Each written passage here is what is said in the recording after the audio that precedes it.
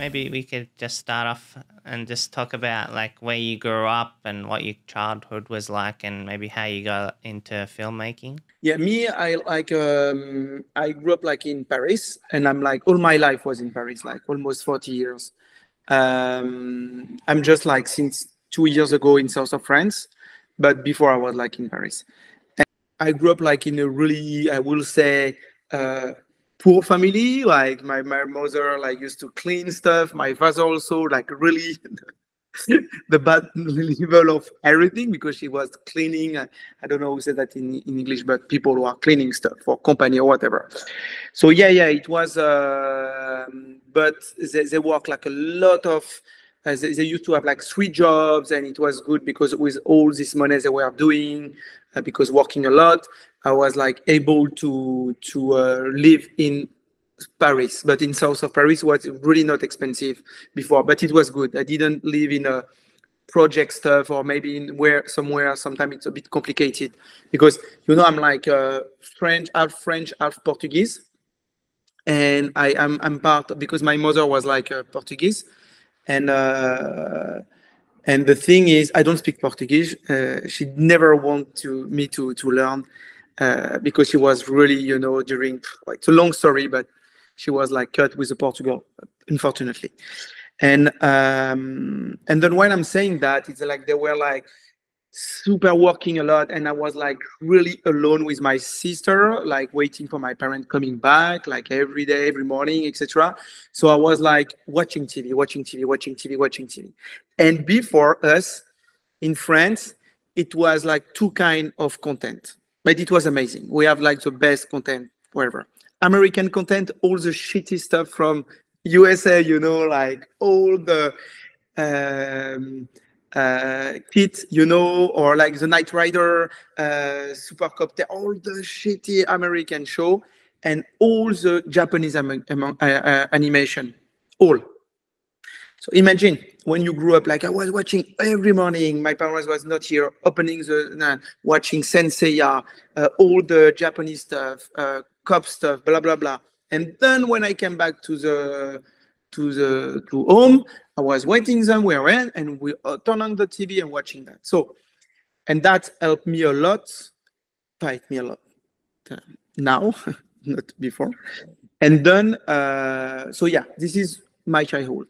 And then what happened like around like the big, for me, revelation about creativity come really when I say creativity, came around like 11 when I started to have like UMTV rap, right?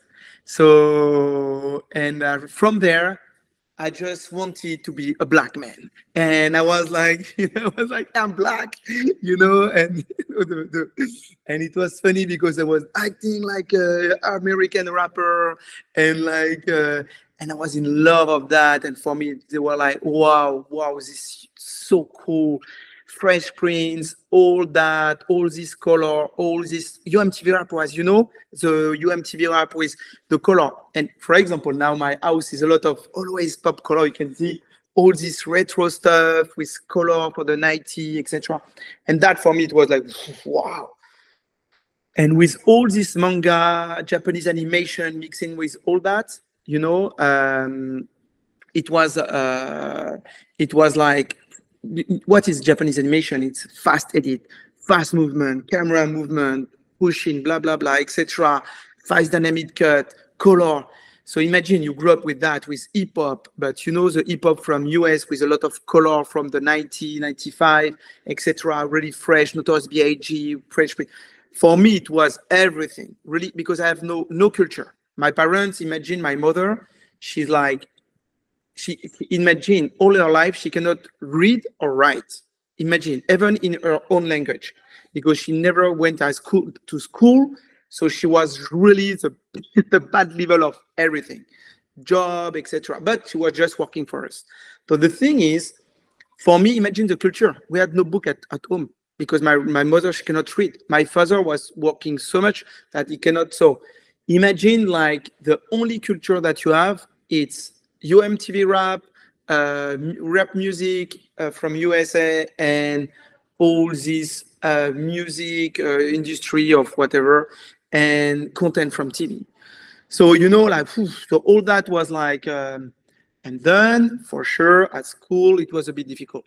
So I just like tried, and I was like so bad at school. Imagine I was like I cannot imagine my mother just was talking to me with in French with a bad accent, right? Really bad accent because she was Portuguese.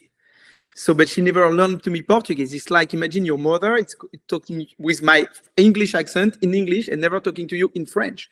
Imagine this is the same. So I was a bit dyslexic, and my father was working a lot, so the relation was a bit more not complicated, but a bit not here. And then the thing is, it was like, okay, I was really bad, etc. So whatever.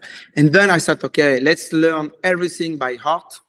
And I learn everything by heart with not understanding. And then I start to be better at school, manage not to go out of the school, to do some random university, like when you go somewhere and you don't know what you will do, it's really random and you do everything, right? But I didn't know what to do, right? Just have go there, I have to continue. And why I'm saying that, it's where I come from, because after I tried to do some company, like doing some stuff, because you have to find some ideas to do some money, working like everywhere and like doing like all the job ever, like taking care of this kid at school, during 4 years, taking care of the kids, during the vacation in the school, like I don't know, we call that when there is no school, you go in a place when you have some animator doing some stuff, pizza delivery, selling some food for dog in a mall, like all the shitty job ever you can do. Not for the kids. It was amazing with the kids. But the thing is like, so we try to do some money because I have to live. And then doing some project, blah, blah, blah. And what happened, I did like try to do a website with a friend, like with a whatever, I don't know, to do some advice. It was before all YouTube, etc. So we tried to do some content with own player, doing some content about some, I would say like some reparation, repair some stuff at home, DIY, do it yourself. Yeah, do it yourself stuff. Because I was working in a shop selling some paint and etc. I was like, oh, there is a big market here, and let's do something here. Blah, blah, blah, trying to do some stuff. And then I start to buy a camera to do some shitty stuff and filming a friend doing some stuff like this, And then, to be honest, it was super nice. And we tried to go on. There were no tutorial, no YouTube at this year. Just like, so imagine. And I remember with After Effects, my friend doing some title stuff, etc. And we are doing some good stuff with what we have. I remember it was like a Panasonic, or the Panasonic, the one that everybody used to have. I have to find the. And then what happened? A friend was doing a lot of music video of French rapper, etc. And I one time said, "Oh, go on stuff. Can you help us to do some set design?" It was like no money, set design. You buy just a wallpaper. You have a wall, you put it. But I was the guy who was doing all this shit. So they say like, "Hey, come," and I started to do good stuff. And then I was helping them to everything, putting the camera. But I was like. I like the creation, doing some stuff. And then, no, they were just filming and doing some filmmaker stuff. And then what happened? At one point, we had some other friend doing editing, DP, but really corporate and shitty music video, shit. Bad, not bad, but filmmakers, when I feel filmmaker, what we can try to do is, there is no red at the point. It was just a red one was launched. And then we built up a small company and we had the red one because a friend bought one of the first red one. And that changed the game for us because we started to do some interview with the red one, like, wow, out of focus, look, with the DSLR when everybody was trying to do out of focus and oh, it looked like a movie. Oh, yeah. and then music video, and we built the company, and I was doing everything. One was editor, one was DP, one was director, one was producer, you know. And then me, I was just here because I was cool, and I was doing everything, doing everything, helping. And then I learned everything from them, everything. Our company started to be bigger and bigger. We started to have some employee, but we were so much people that we are not doing money, right? Just the little stuff to live in Paris. But it was cool. We are trendy. People, wow, what, that's cool. They are cool people. And then we start to buy a red epic, you know, it changed the game again, etc. And we were the first one of the first in France, because we were the first one with the red one. So imagine in France, so everybody wanted to work with us, etc. because it was a revolution, right? But me, I was like, I knew nothing about cinema and nothing. Like even the red, like I just know to turn on the button, maybe the ISO, maybe the shutter. But I start to learn to edit on Premiere, After Effects, and I start to love really After Effects, like doing some cool stuff, rotoscopy, transition, blah, blah, blah, etc. But filmmaker style, you know, like. And then, you know, sometimes the client call, because we are doing a lot of corporate, full of corporate, doing money. And then we start to work for TV and doing big stuff for TV, big documentary, big stuff. And the company, we are two company, and start to do millions, like maybe, I don't know, both company were maybe doing 6 million. But for us, it was a lot. But we are so much employee and we are so much partner, maybe 6 or 7. At the end, we have no money, right? So, but everybody was like a lot of love and so cool, like a family. And me, I was learning from everybody here, and I was the creative of the company, right? So when an idea came, for a TV show, TV show, like a documentary, or like, you know, the opening TV show, you know, like for the title or corporate, to find an idea, I had like a lot of ideas. Oh, let's do that. And all these ideas come from, you know, my background. And after it will come, I will explain why I explained the beginning why I was watching TV, etc. But I was the guy who was like cool, but with no too much culture, French culture, no book, nothing. A bit like, okay, he's a creative, but like this kind of organic and impulsive creativity. You know, I have an idea. But you don't know where it come from. You know, it's, I have that. But people, right, there's a cool guy, etc. And then one time a company called and said, okay, I would like to do with maybe 200K, and it was like a commercial. Wow, 200K to do a fucking commercial for us. It was like, for 200K for us, we were doing a full big TV show. When I say TV show, it's not a TV series. When I say TV show, it's more like, you know, when you do like the set design with people interviewing TV, the launch, etc., or a huge documentary. A documentary was around like 100K, 800K, a big documentary, you know, etc. in France. So imagine for us, wow, like to do 1 minute, 200K, wow, we are doing Hollywood, right? So. And then you start to call the DP, you know, and we start to enter in the real advertisement business. We are in the corporate. It's not the same game. For example, remember that an editor for corporate or documentary is like, now, it was like 200, right? 200, 250, maybe 300 for the good one. For a commercial, it was like 600, 700 for, wow, how you can pay an editor 700, or the DP was 700 euro, right? So it was more than 10 years ago. Huh? So, but you can rely. And then when a DP says, it's 2K for commercial, what? A day? And travel day? And blah, blah, what the f, man? No. And then we call like director, you know, oh man, we have a cool commercial. And the guy say, yeah, it's 10K day. What? Day what? Day shooting. Yeah, but you have like 5 days. Yeah, it's 50. What? We have 200. We will not give you 50K. But okay, I can give you.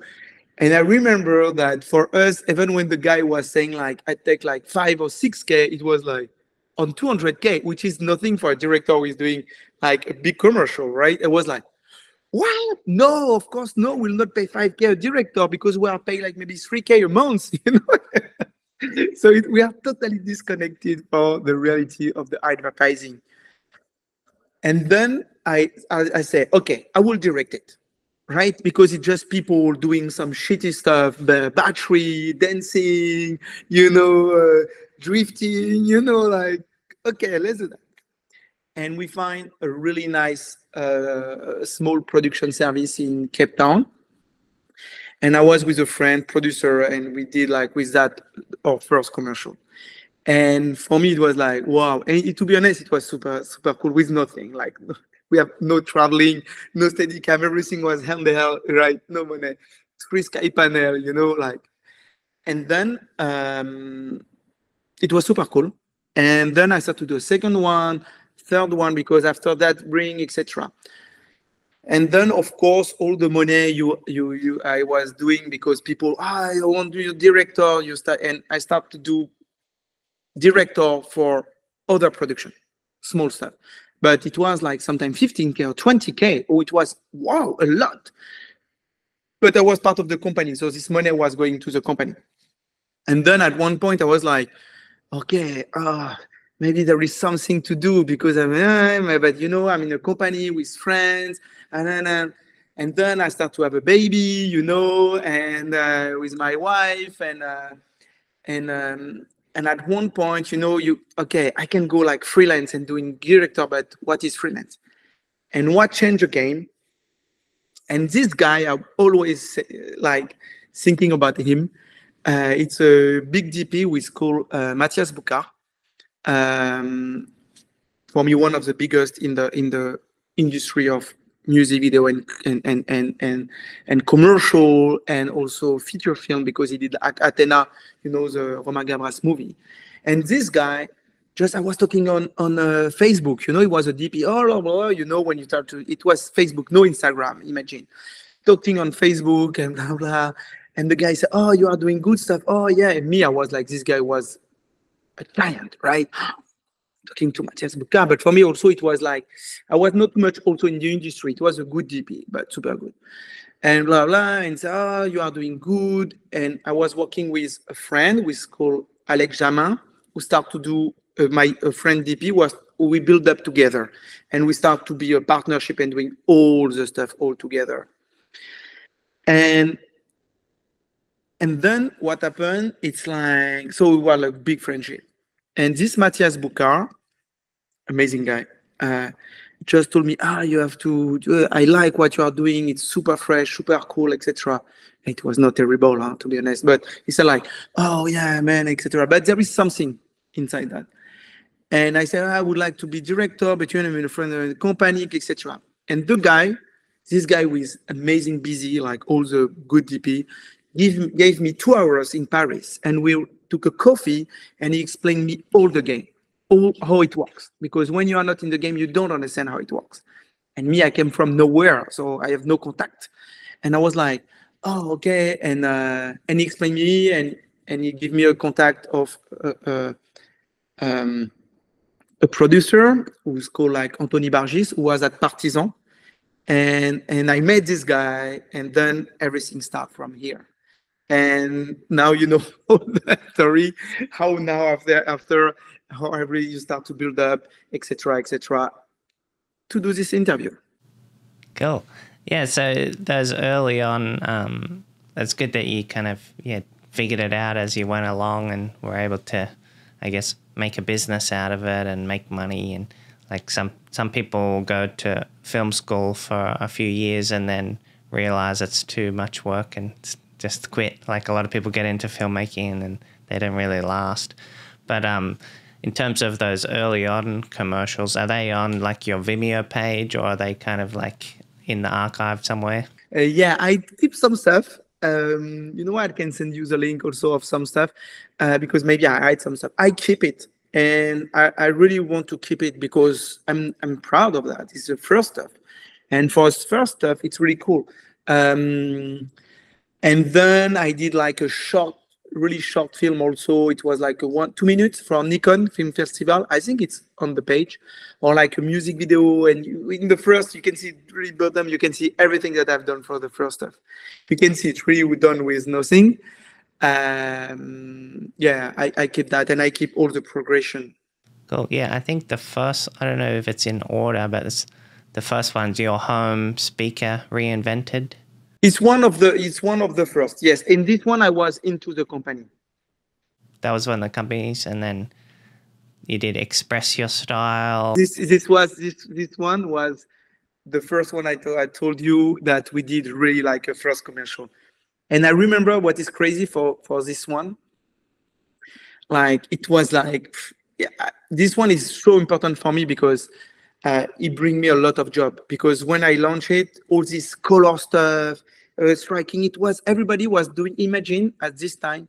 And maybe you remember, everybody was doing log C, you know, the log C style with really moody, you know, when you remove the lid, and everybody was no contrast. And me, I was not in the industry. So imagine you just do what you want to do.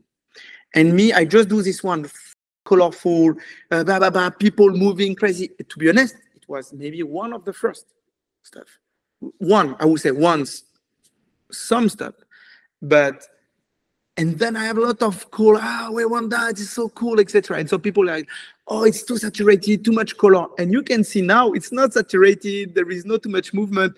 Now when you see what is happening, like crazy movement, we go into the car, we move, a lot of color. Now and then, yeah, so this one is really particular for me because also, the thing is, I remember when I was doing the treatment for this one, it was my first treatment. I didn't know what is it. And I was in the hospital and my wife was giving birth and she was like just dying on the bed. And me, I had my baby here. And you know what? I have like fever. I have like the flu. So I was like dying, literally, you know, with a mask like this, my baby here, writing the treatment because I need to win this one. This is my first commercial. So yeah, this one is really maybe even now. Yeah. But we had a good casting. I remember we had a good casting on this one. And so you kind of like taught yourself through doing, like you had those early on kind of like hip hop music video kind of influences. Were you influenced by any kind of like feature films or other kind of things like that? You know, the thing is that I have no culture. I to be honest, I'm so poor, but I'm so happy now because now I'm learning so much stuff. You know, it's not like your parents was in the photography or on the music or whatever. So me now I can like, oh, this photographer, oh, this book. So it's like, for me, it's helping like to, you know. And why I'm saying that is because on movie, I'm not talking all the stuff from, you know, Back to the Future, of course, you know, all the stuff, but that it was part of my childhood and that for me, it's amazing. But I will say the first all the stuff that break my mind, it was, of course, Akira, that this one like blow me up, and you can see a lot of inspiration of this color stuff, movement, etc. And a film that I saw it maybe, I don't know, was for me one of the best films. It was Menace to Society, you know, from the Hugh brother. And this one was like about gangster in LA, of course. You know, I was like, wow. And Boy in the Hood, etc. And New Jack City. So for me, it was like New Jack City, Boy in the Hood. I wanted to be a gangster, right? So I was like, for me, it helped me right. It was my film.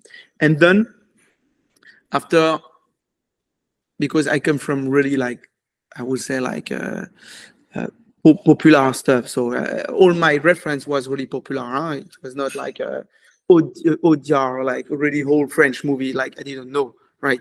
Yeah, it was after the big one, like for me, like start to break my mind. It was like, it could be a bit strange, but it was like Fight Club, and was like exactly that, everything that I like.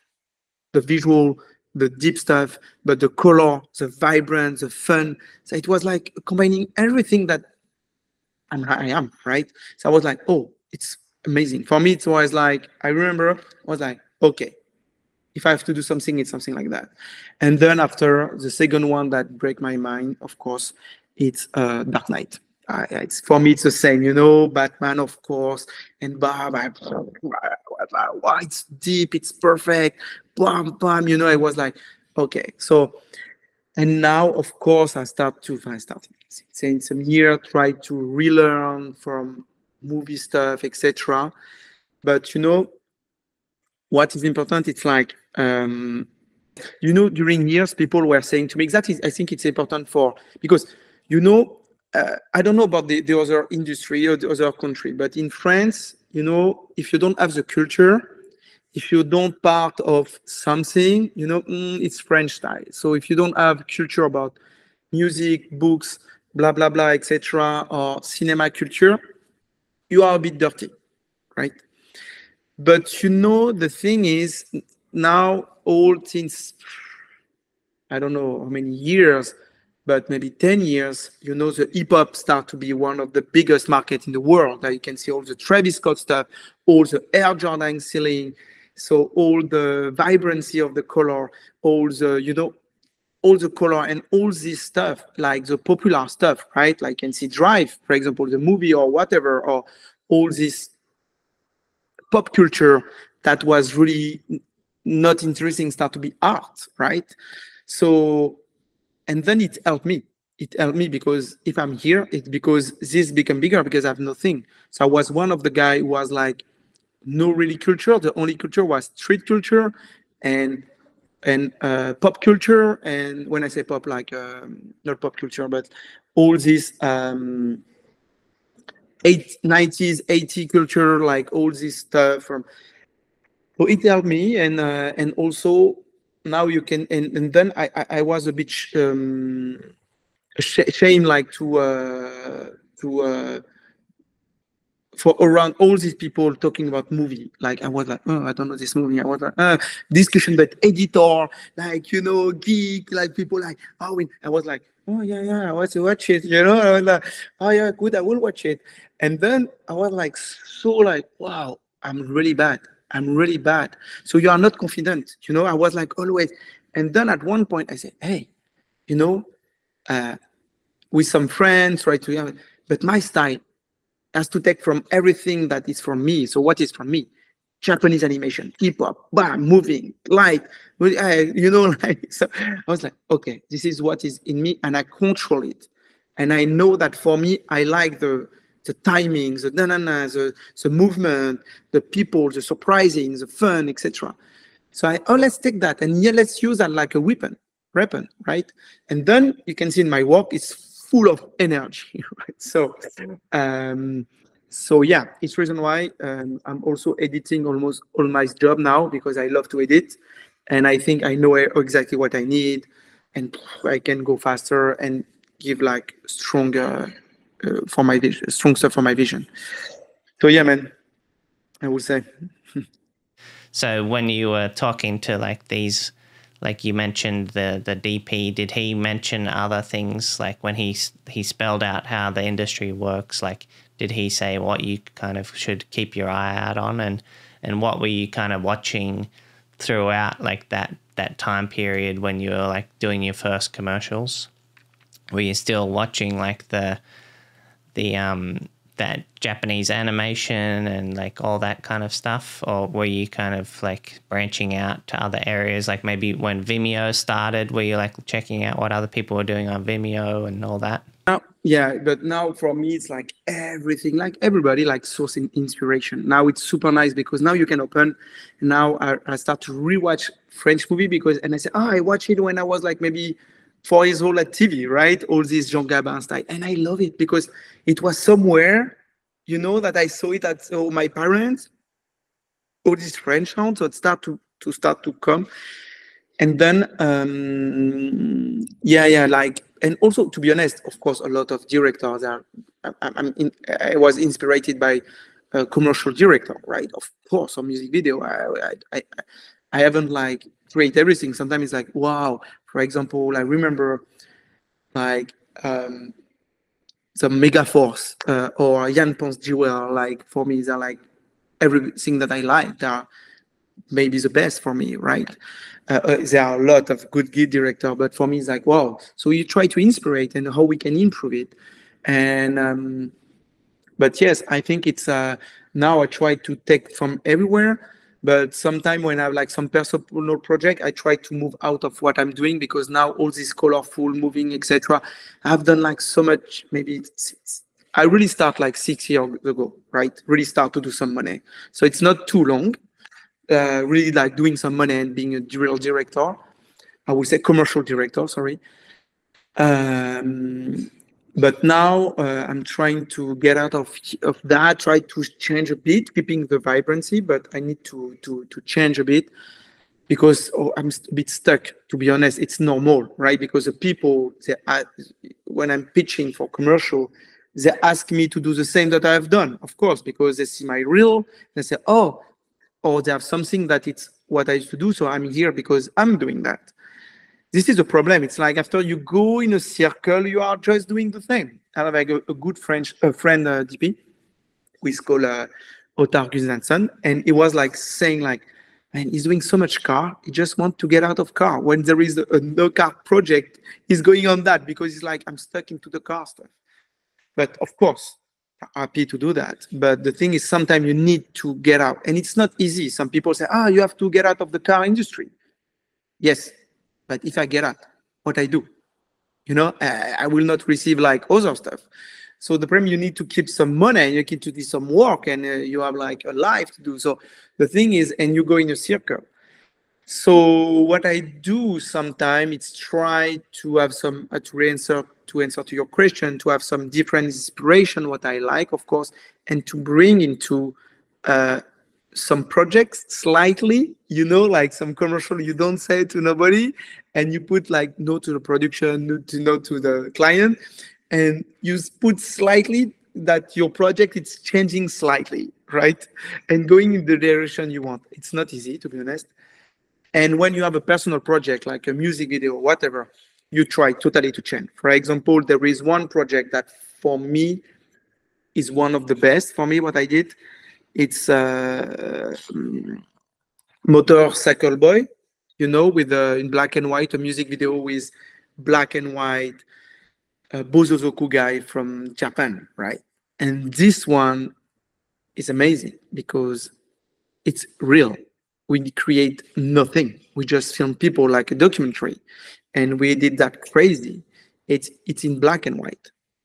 So, and this one is for me, it's amazing because it's just the reality, and we just capture the reality. That comes from my background of, we'll say, documentary style with a 5D, when you try to grab some stuff and you shoot as you can shoot, and it was the same style.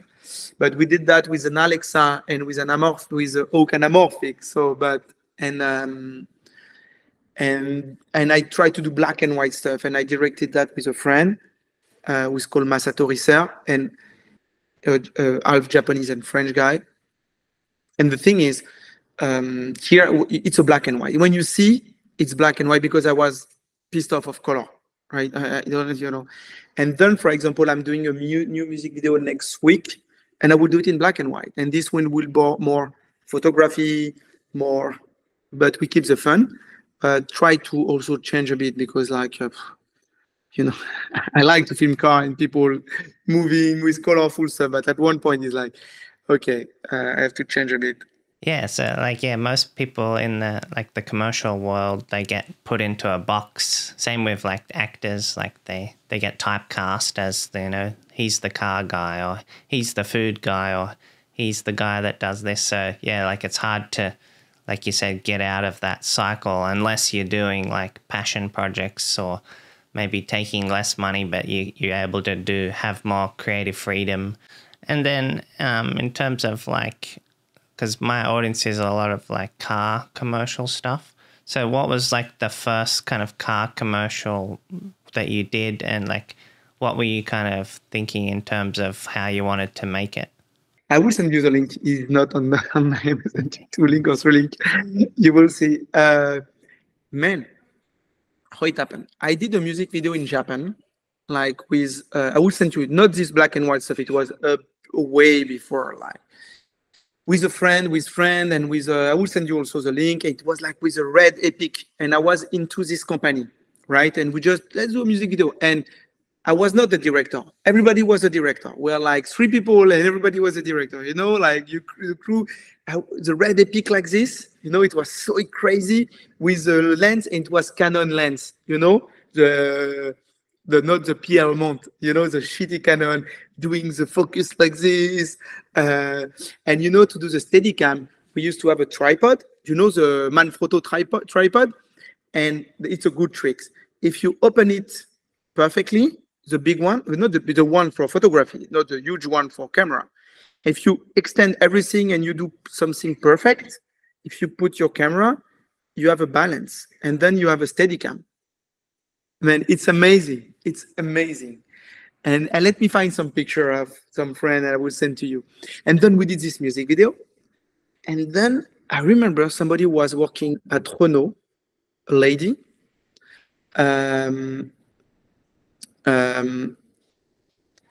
She saw my work. I don't know how, right? And we start to talk on, I think it started the beginning of maybe Instagram, the beginning, or Facebook, I don't remember. So we start to talk, and she said, I'm at Renault, and we are looking for some people. And then I don't know, it was totally different of what I did after, but she liked the style. And I did like a product film for Twingo. So I will send you the link, and it was, everything was colorful, sharp, and it was really interesting. And for me, I had like a DP who used to do just beauty car. So it was amazing for me because it was the first time that we had the top light, you know, the you know, the track, the techno crane, you know, like a small techno crane, etc. So I was like, yeah, this one was super cool. Cool. And then, so from there, did you, like, when you first started filming cars, like, how did that go? Like, did you want to do more of that? Or once you do one, then somebody else would see it, and then it kind of kept on snowballing? Yeah. It was not easy because after I did like some product film, because I feel, because some people, they ask me, some directors, sometimes we talk on Instagram, how you can go in the car industry, etc. I would say, if I have some advice on that, it's just personal advice. It's not like the rule. There are like two ways, I think, it's to make it. It's like, first, I did some product film, right? Product film is really, it's like not big budget, right? You start with a small shitty stuff, but you do it well because you have your skill from your commercial, so you do it well. And if you have a good DP who is doing cool car shots, and then when you are in the arm car, you know, in the Ukraine or pursuit arm or whatever, you don't do anything. You're just here and you do that. So you have the guy who is doing the crane, and one guy is driving. So at the end, it will be nice. So at the end, it's like, it's nice. And then you start to have one, you do a second product film, and sometimes a product film turn into like a commercial concept, you know? So sometimes you go slightly to the commercial, and then you start to make it good. If you have some tests, you know, like you have a cool color grading, you take the project and you try to do your own director's cut because you have good visual. And if you have the chance to have a good car, imagine, I don't know, like a nice car, then you try to have a cool commercial from there, and you try to tell a story and blah, blah, blah, blah, blah, blah, and you build up like this. Or what happens sometime, and now it's happening more and more, it's like some car agency car, you know, like, or client stuff. They want to work with people who doesn't come from the car industry because they want to have somebody else. So sometimes you have the chance, you know, they ask you because you have a special style, right?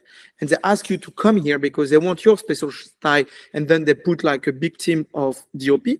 And the same for DOP. Sometimes they take a car commercial guy and they put a DOP with the joint doing fashion, fashion style or art style. So you have this element. So now it's changing a bit. I can see like this, they take more risk that some years ago they don't. Now they are taking more risk. So this is a two probability to go in the car industry. And also to answer to you,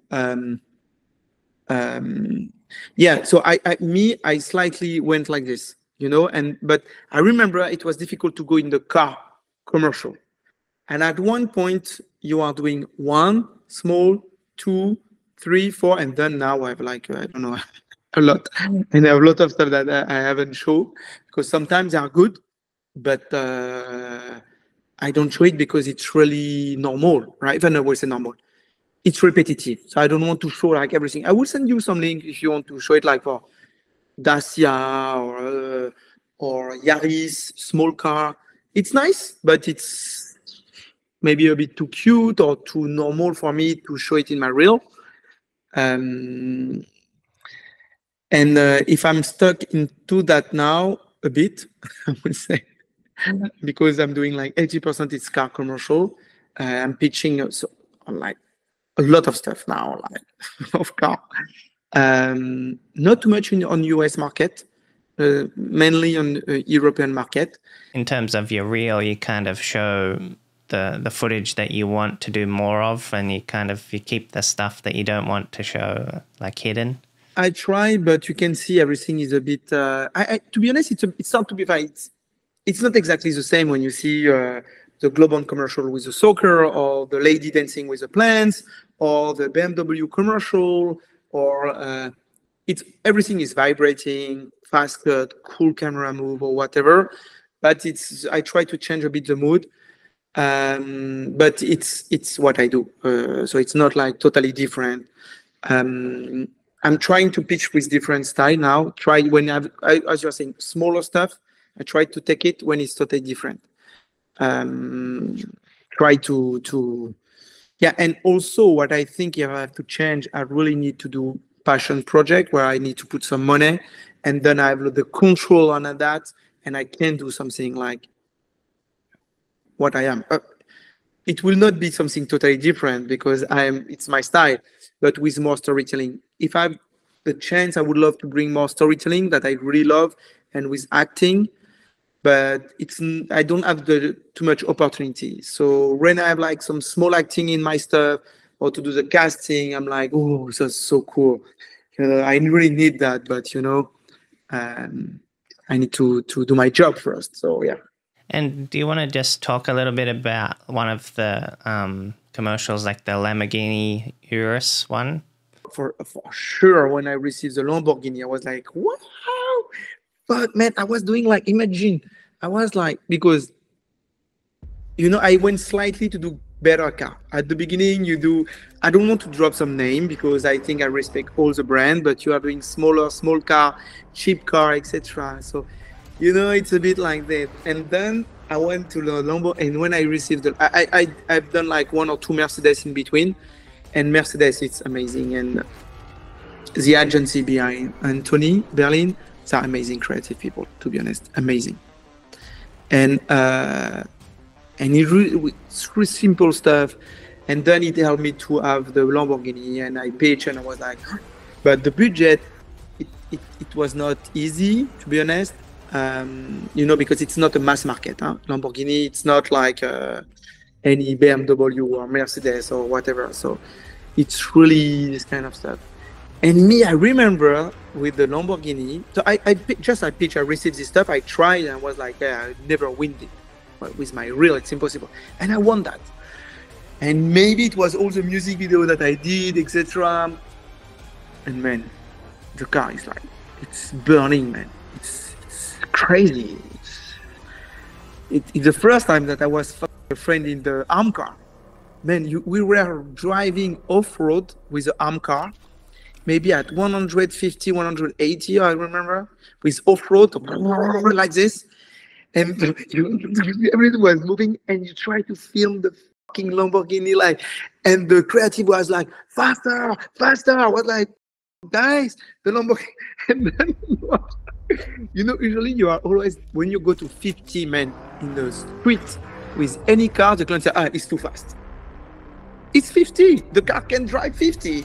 Yeah, it has to be 40, 45. The car look. So the trick is to shoot like, 22, you know, at 50s or 40s, or the look when you edit, do the car look like the 22 FPS. So, you know, the trick to make it look faster. And this was the first time that for me, The when I was like, sorry, I was like, yeah, wow, and that was like so crazy into the car. I went out, and the creative guy was like Italian guy with so much style, Italian, like so the fame and the coolness of Italian people. And the guy was like, "It's so slow, man. Give something like what do you?" What? I was like, "Oh, I remember we changed two tires of the arm car. It was a huge Mercedes. We tried to make drift. We have one scene where the car is drifting, right? Imagine it's a SUV. It's a 4x4. Try to make drift an SUV, 4x4. It's technically impossible. So the thing is like, the agency and the client is like, yeah, but we need to see it's Lamborghini. If it's not drifting, it's not a Lamborghini. And we need to go and like, I remember it was so difficult that the guy has to drive so fast to make the drift that I was like, okay, the car will, when, I don't know, it was like, to have some speed to make it drift. But I said like, the car will like just fly. You start to turn I was like so afraid. I remember like, it was crazy. So they make it happen and until like smoke and killing everything. But yeah, this one was really fun. Let me check if I have like, the DP was like Jan Doper.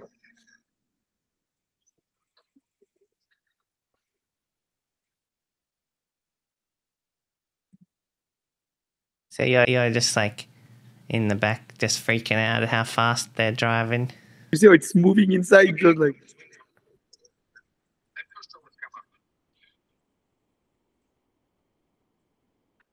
I can send you the video.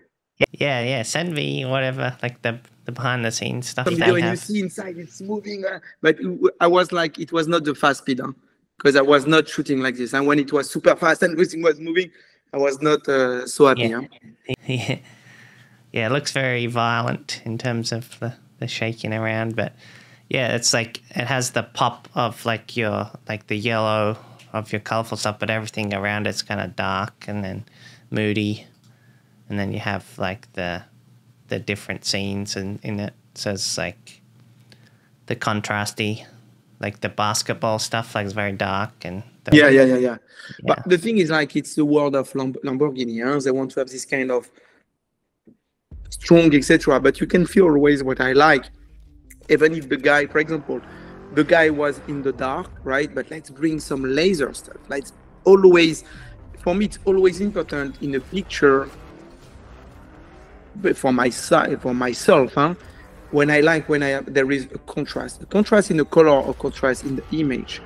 I really like when, for example, street photography, it's amazing, strong shadow, you have somebody in the foreground, full black, and behind it's burn or whatever.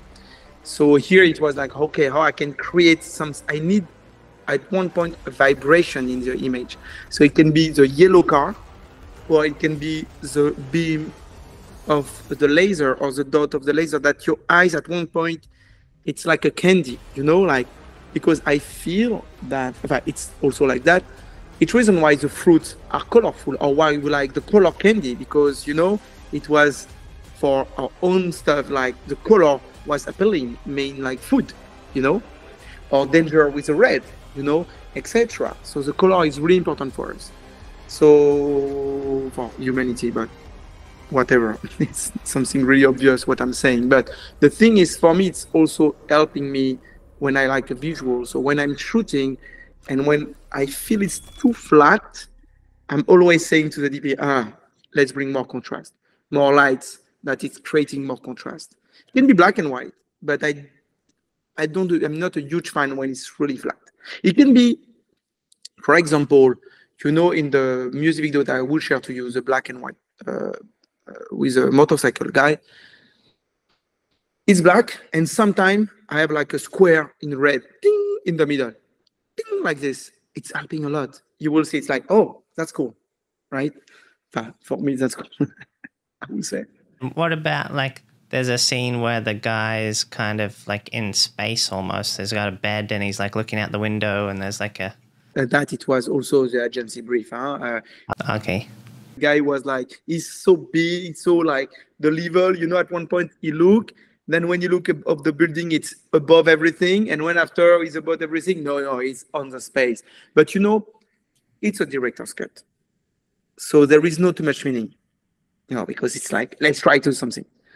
But there is a concept, agency concept, that it was difficult to put in my director's cut, but it was like, we are here. No, we are here. You know, we are doing that. No, we are doing that. It's the reason why you have a build-up in each scene. The basketball is here alone, and then you have all the laser. When you look, the basketball is so high. It's always this kind of improving. You know, we are normal. Something breaks the wall. No, we are here. You know, I don't remember the lines, but it was the stuff that we cannot understand. So for now, to be honest, there is no big concept in this one. It's more visual stuff. So yeah, I will say, yeah. So I saw on your Instagram, there's like kind of mid-journey kind of AI visualizing stuff. Like, are you using that more nowadays to kind of get your concepts out, or just experimenting with like what you can create? Good point. First, the thing that you have on I put some stuff last time because I was playing when Midjourney, I think it was in December, right? And I play with people with golden armor, you know. It was one of the stuff that I really like when I was younger. It was Senseiya, right? And Senseiya for me, it's like Akira, right? It was like so in my blood, I will say. I will show you a picture because maybe some people, they will recognize.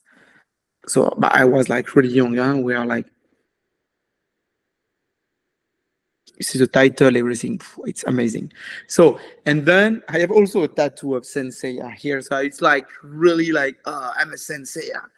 So Japanese style.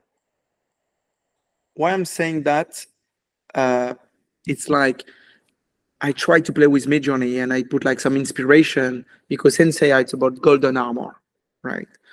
And I tried to put some golden armor and I was like, oh, I was dreaming to do this movie, like in the mood, how I can create visual. Because when you see, like, for example, One Piece, they are launching One Piece, you know, the movie from the Japanese animation, One Piece. Now it's launching now, I think everybody's talking about that. But always this stuff with from Japanese animation, it's not nice, right? It's never deep.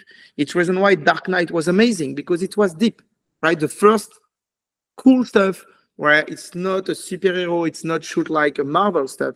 It shoots really deep in a way that it's almost a thriller. You know, it's like Seven or whatever. So, and the hero, it's not a hero. So, almost the concept. But the thing is, let's do something like that. So I was just dreaming, like, you know, and I just posted. But now everybody is doing Midjourney, so there is no sense for me to do Midjourney.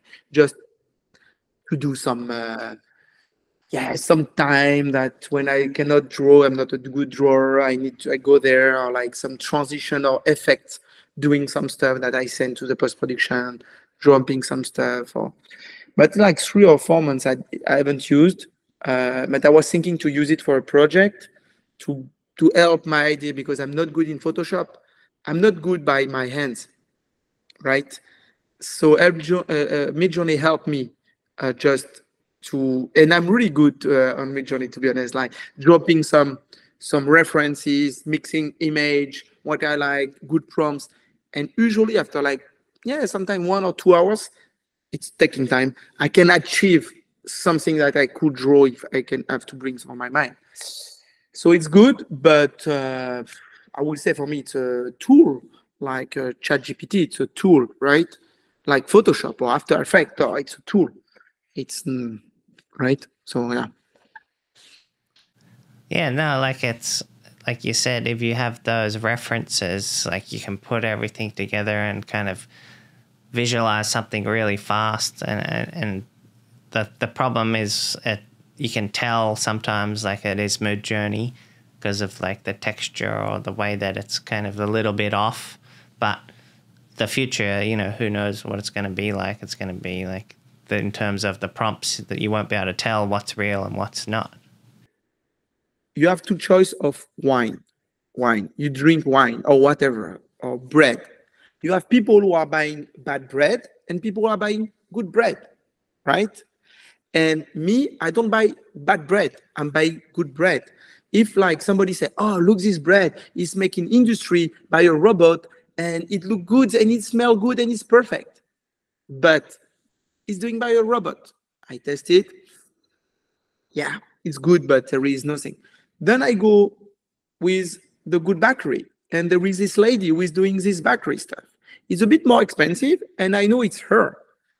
Just by the fact that I can talk to her, I can have it, smell it, and it's almost the same, but I know the products are different inside. There is more love, there is more. I will buy it because I like it. Look, all the industry of bakery is not dying in France, right? People are doing small bakery. Young people are opening bakery. Or like, I don't know, like, or the wine is the same.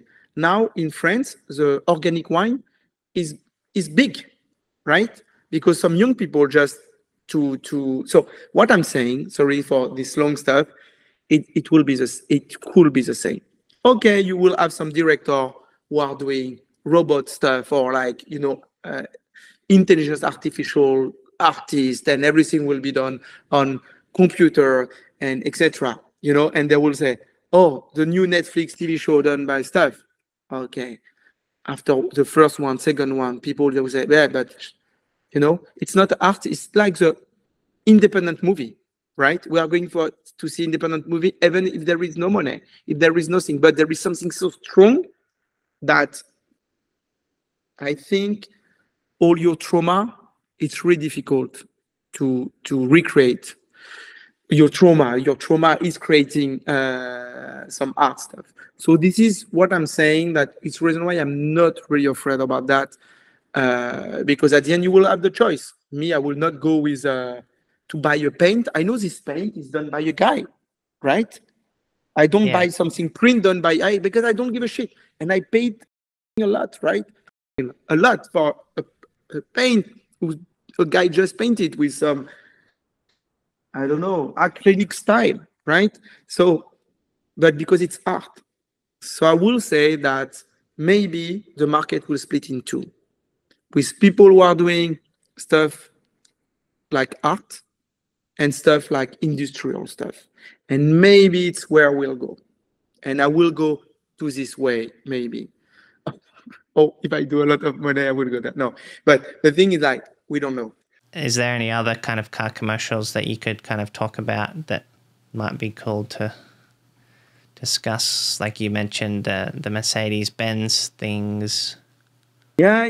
I tried to the Mercedes was really interesting, the way to shoot the blue one with a studio. This one is super simple. Top light, blue studio, some clean. And we had like a huge motion control. It was not a bolt, and this one was like a Milo. So the Milo is like a long one arm, super heavy, big, and it was super interesting because this one you can really turn around and move the car, and the car was like on a turntable, so you can manage to do amazing shots. But also, what was interesting here, it's the fact like. You know, if you do a camera movement with just a technical point, because you have some geek people, you know, if you shoot with a motion control, you know, we have like micro vibration that you don't see, but you feel it, right? You feel it. So, but by shooting with a Milo, which is really long with a turntable, you can do that also with a motion control. Normal. You shot that 8 frame by second, right? But you need to have nobody in the frame. Right, just the car. So the motion control is more like doing all slowly. But when you speed at 25, it's so fluid because there is no more vibration and there is no more motion blur. So imagine it looks like a 3D. When you look the film, it looks like almost a 3D film, right? And that is super interesting, the way we did it. And no, the one I did, the last one, the BMW, it was fun because it was full of transition, and it was like really painful to do this seamless transition. For example, to go, the first one to go inside the car, man, this one, it was like, because it was, let's do inside the car while the car is driving, right? That everybody, it's easy. It was like, first, you do with inspired drone. So you go slowly, but it took like 20 seconds to go there. So then, and the problem, it's like when you start to, you cannot reach, we cannot never reach the perfect car always center, right? So it's like, okay, after 20 take, there is too much wind. Okay, let's do reverse, right? But reverse, you have to remove the white light behind, the white light, because the white light from the reverse, but that you can manage by electronic or in post, whatever. But the problem with the Inspire 2, when you grab the Inspire 2, you are close to the back window, you have to close to the back window, you have it, action. Then the guy is going on the side, the drone, you can do the stuff. The guy is going on the side, and then we remove the guy. But the problem with a drone, when you release it, is doing a bump. It's never going straight. It's a so and we said, wow, we are not prepared to do that. Shit, I was thinking that it was so easy. Okay, so what we can do? Let's the one to go down, right? And let's use the arm car and do the shots, right? And also the problem, it's like another problem with the Inspire, with a big, I don't know, we said that in English, the big stuff turning, you cannot do close. Yes, you cannot do close because the wind bouncing on the car is going on the drone and for the safety stuff. But the problem is the camera is so wide that at the end, we need to repair everything in between in post-production with the CGI stuff. So at the end, we have a FPV drone. Let's bring the FPV drone, man. Let's go on so the guy just, after the car was driving, and we have to do it in real. The drone was going down and reaching the back of the car, where at the limit, when it starts to hit the car, go up. Man, after 50 take, the guy was going there slowly, and at the end it was, and we have maybe one opening on Premiere, looking at that, and we are missing maybe, it was jumping maybe 1.5 meter up that. Then we did a scan of the car, we did all the picture, all the stuff for the CGI, and we have the car in CGI. So we just did the 3 frame because it's so fast. You just need to have the 3 frame of the car to go inside, and then we shoot inside, and then easy. Just it's a trick, but yeah. But this one I really love because I face so many. For example, the shot when we cross inside the restaurant. Like this one, the people opening the window, we find a restaurant where we can open the window super, and then to reach the car. At the end, it's not so complicated, but it was some challenge, and I like this kind of stuff. In the Inspire 3, how they can do the motion control in the sky. Yeah. I shot with the Inspire 3 1 month ago. First at night, it's amazing. Before it was impossible, so grainy. That it's super cool. So now it's cool. Usually it's night, no Inspire. But now, yeah, it's really at night. I shoot really almost at dark mood. It's good. But I didn't try I know you have to be really good after comb because it's moving a bit. The people, you have just to retrack a bit, but you have to try it for sure, yeah.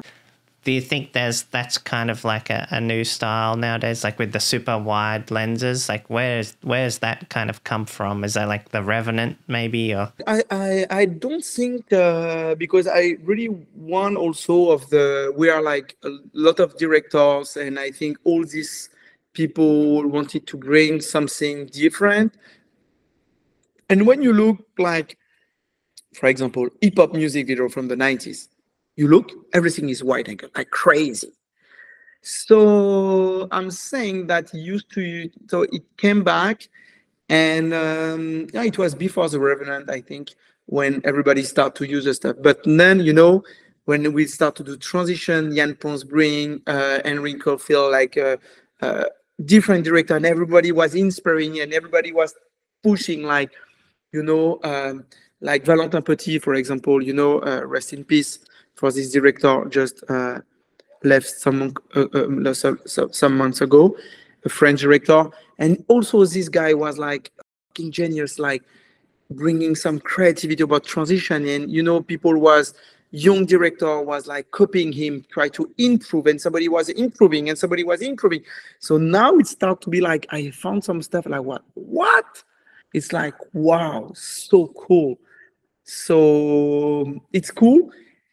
It starts to be the limit. Even me, I can see, like, I'm writing always the same stuff. I was like, guys, not me, but the ask from the agency, and it starts to be a bit boring, to be honest. So I think we start to be a peak of that, really, and he has to change. He has to go somewhere else. I don't know, but color, moving, blah, transition.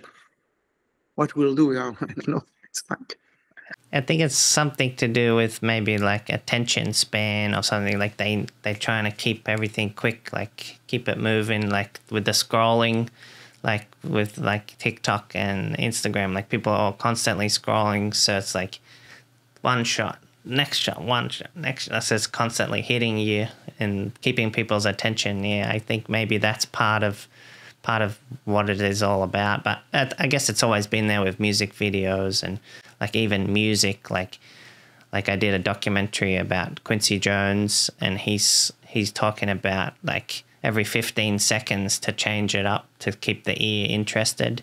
And then nowadays with like TikTok, it's every 1 or 2 seconds. It's like, you got to keep people interested, hold their attention, especially with like, videos. It's like they want to be grabbed and like held. You're right, because also the brain is going super fast. Last time I was putting some supers into like super fast, like typography, like going super fast.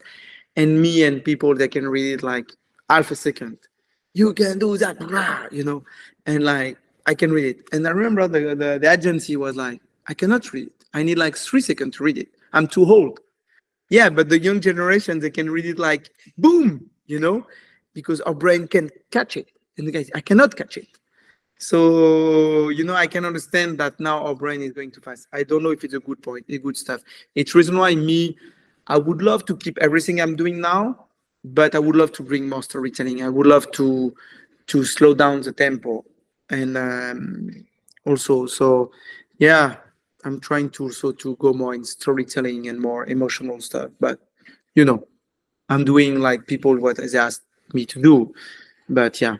To wrap things up, is there any like advice that you could give to like future filmmakers or people thinking about maybe getting into directing car commercials? Anything that you could kind of give them as advice? First, I will say that generally don't listen to people, right? Because a lot of people were like, give me like, oh, you don't have to do that. Don't do that. Last time I was talking with a friend, a producer, and he was like, man, you have to you have to be careful to stay too much in the car commercial. I say, why? If I love it, why? People always say, oh, you don't have to do that. Oh, be careful. You have to be more like this. People always give you some, I'm not saying like good advice. I'm talking when people always think how you have to, like, oh, you don't have to do, I don't know, interview on internet because you are losing time. It's pointless, right? Like always people say, no, I'm doing what I want to do.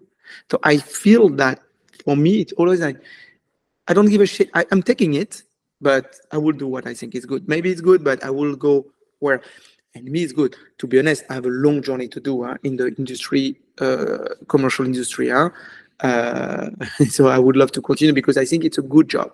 And for me, it's an amazing job. I don't want to say it's art or it's like passion stuff.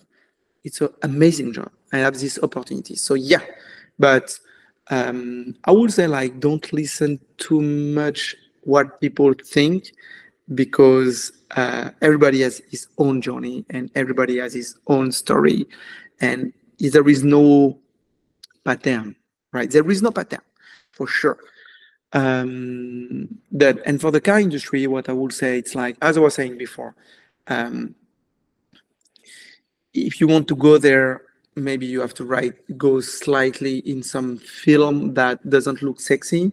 But the clients always, when you have some car stuff, they say, oh, let's believe in. Because if you don't have the car industry for some brand, they are so afraid not to go with somebody. So even if you have like the opportunity to do a music video, let's use a nice new car. Let's do some new car shots. Use like an arm car. Arm car, you can find it. You can manage to have it like for some money, so you can bring it in your music business, do nice stuff, etc. And then some transition, and then build up your stuff like this. In my point of view, huh? It's for the normal process. Now you can go from other stuff, but yeah, I would say build slightly your stuff, even if it's like a not nice job. Yeah, whatever. Well, thanks so much for talking to us. It's so interesting. Like, your story has different. Everybody's story is different, but it's very interesting how you got started and how you built up over time, and the work that you're creating is awesome. So I can't wait to see what else you create. Yeah. Me too. A lot of stuff in director's cut are coming. No, something else that it's really important, and what it helped me a lot. I have like so much director's cut, and always I always, even when the job is not crazy, I need to do a director's cut because I need to see what I can take from that. And sometimes I have amazing surprise. Sometimes it's really bad project, not good project, and I take it and I try to create something. So I have the chance to edit, to do sound design, sometimes to do the grading, or have a good team. So I know I can manage, or putting some money on the director's cut. So just for me, just to sleep well, and not to lose a fight, because sometimes I will say fight. You do a project, you love your project, and boom, the agency or whatever, the client is killing the project, or the production, or whatever, the money, or the timing, and even when it's really shit, I'm doing a director's cut because I need to see. And sometimes really good stuff happen. And from there, it's like, oh, so I'm really giving a lot of energy on director's cut, because now I have a list of maybe, to be honest, 20 director's cut to do. I don't know how I will do that, but some good stuff will come, and car stuff, like good car stuff will come maybe in 3-4 months, because it's a big process, but whatever. Yeah. So thank you, man. Rory. No worries. I think that goes back to like, taking advantage of the opportunities. Like, even if you have like a car, might not be the best car, but you're in a good location and you have an arm car, and it's like, okay, I've all these crew and all these people. Like, you could easily just say, oh, like, I'm just going to shoot this car and then go home and have an early night. Or you could take advantage of where you're at and capture all these extra shots that might elevate the product to something else, but the client maybe don't want it. But then you can do it for yourself, like with the director's cut.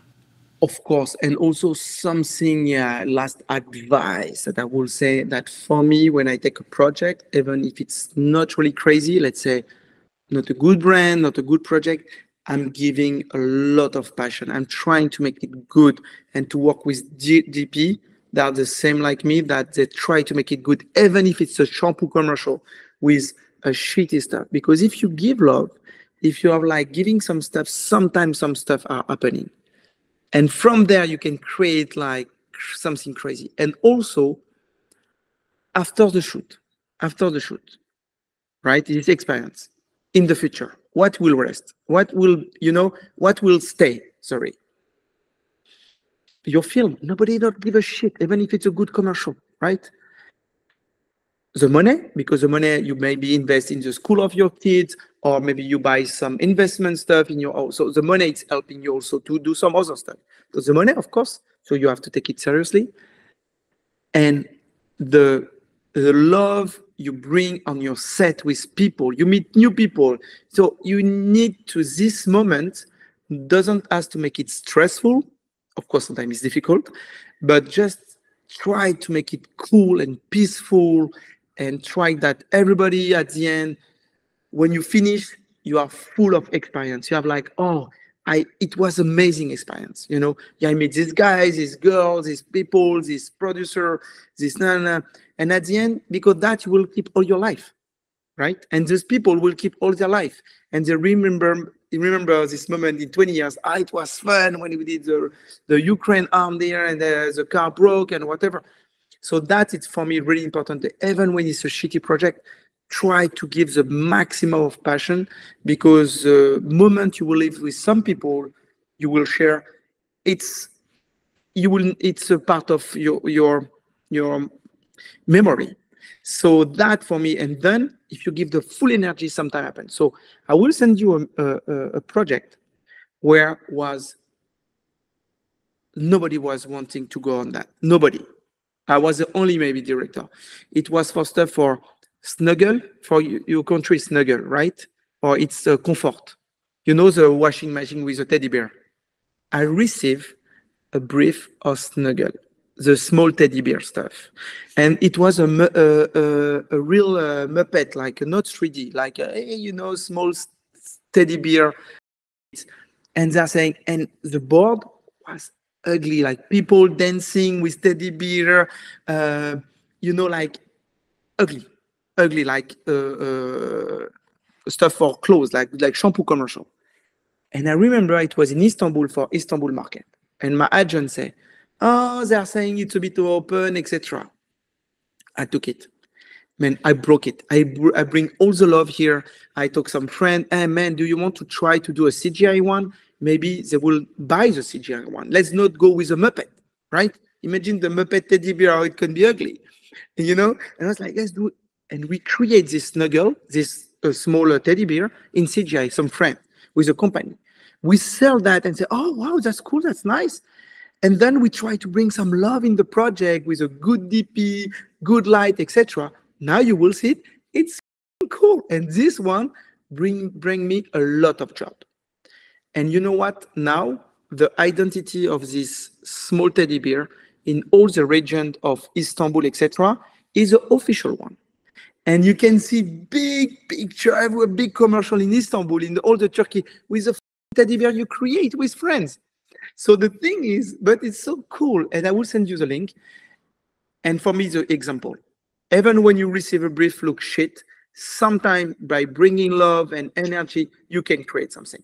So it will be the ending word. I can see it on the Vimeo. It looks awesome. Like, how do you convince like a client that already has, maybe it's like the advertising agency or the client, like how do you convince them to go above and beyond? Like, was there more money involved? Did you have to convince them to spend more money, or were you just using what you had?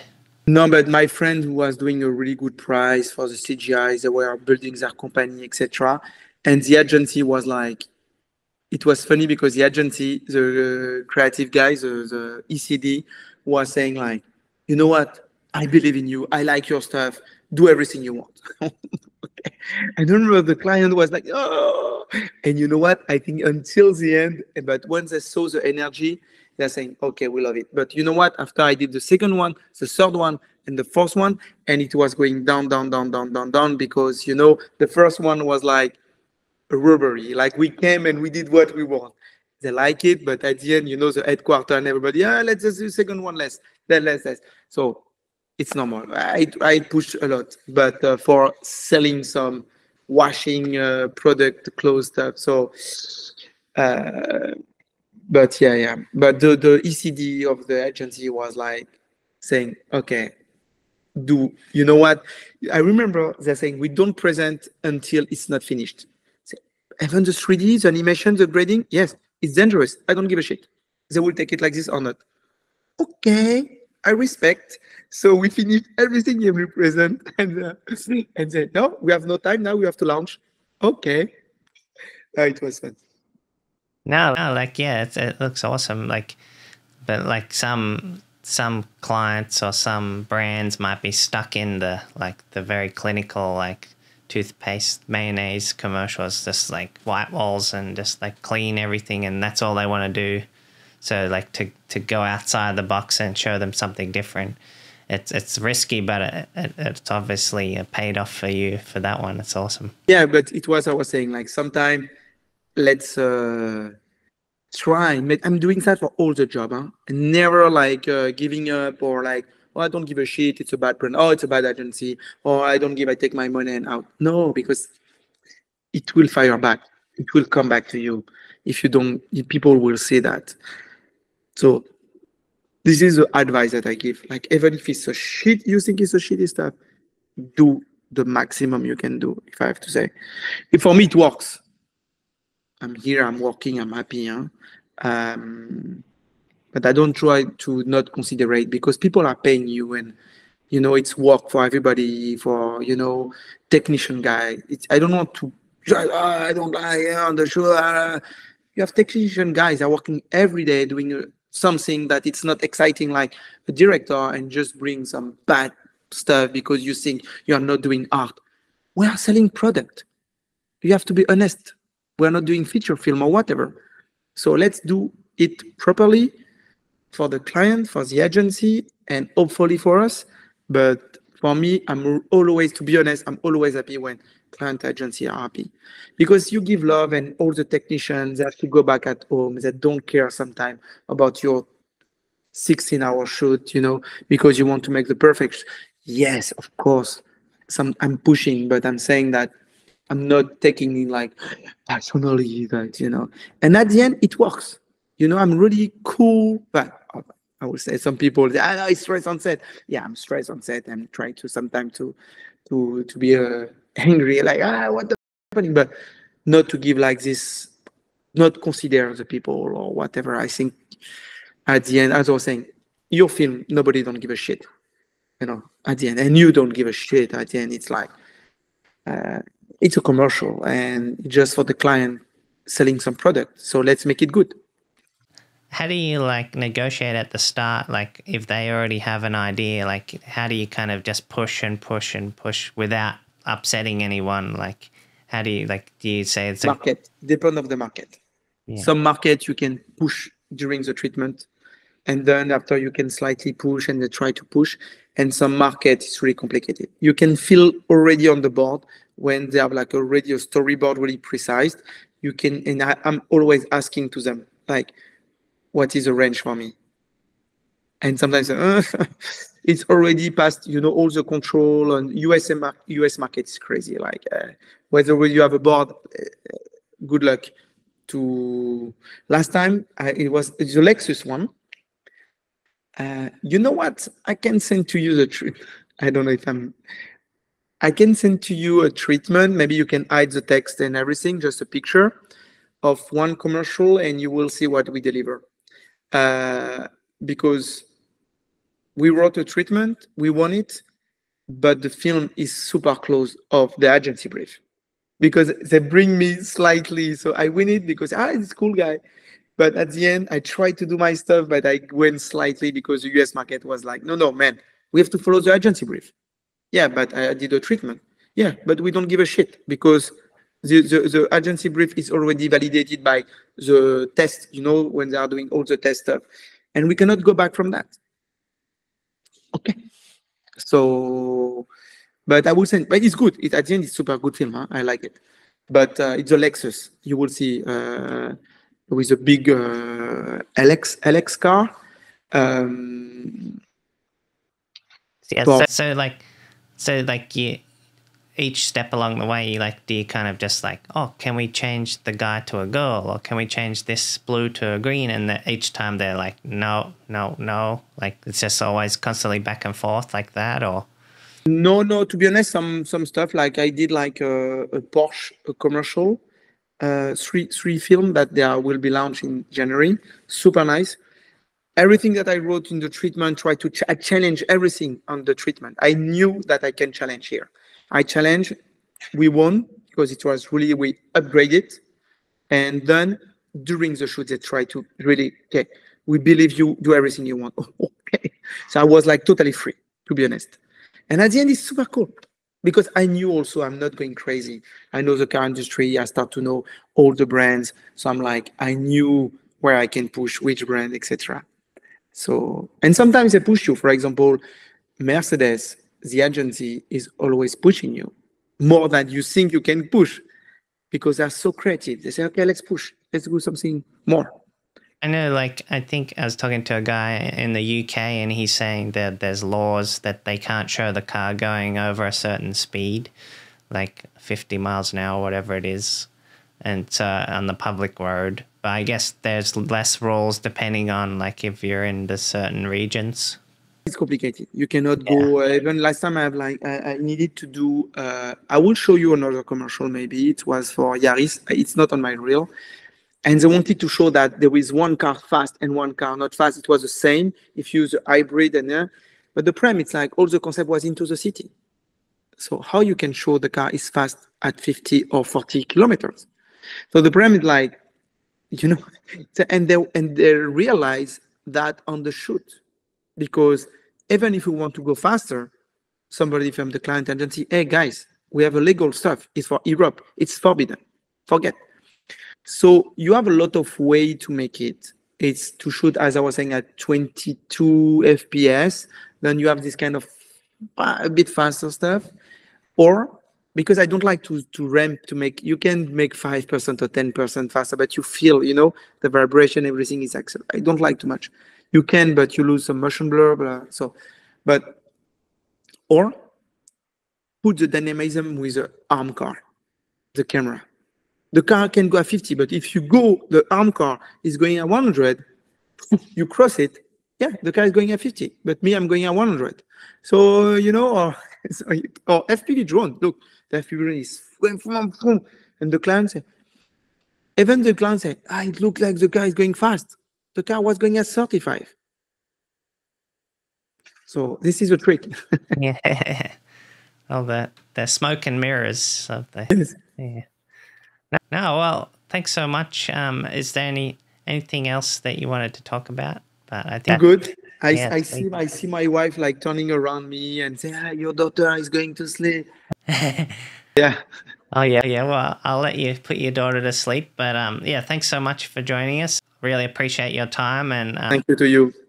Hopefully, if I'm ever in France, I'll come and visit you. And if you're ever in LA, let me know. Man, I will. I might have a shoot, I don't know, but in LA. I don't know. We don't know if it's LA or Chicago, but in case, of course, man, it will be a pleasure. Awesome. Well, thanks so much, Fabrice, and I'll talk to you soon. Thank you, man.